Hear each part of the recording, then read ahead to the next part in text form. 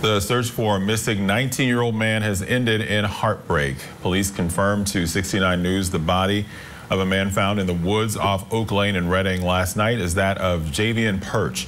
Police say they're investigating his death as a homicide.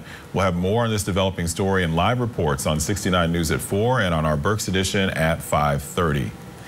A home in Lehigh County is now in need of an unexpected remodel. A truck slammed into the house in the area of Route 863 and Kistler Court in Weisenberg Township.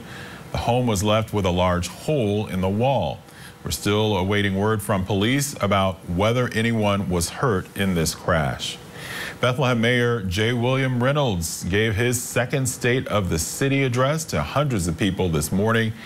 He shared what's been accomplished in Bethlehem, what's in the works, and what the city's looking forward to. A big talking point was how the Lehigh Valley's rental market has become more expensive than Philadelphia. We'll have more coming up on 69 News at 6. We'll see some sunshine peeking through the clouds today, along with a few showers or a gusty thunderstorm before skies clear out tonight. For more local news, watch 69 News or get updates at WFMZ.com. I'm Hasiel Cordoba.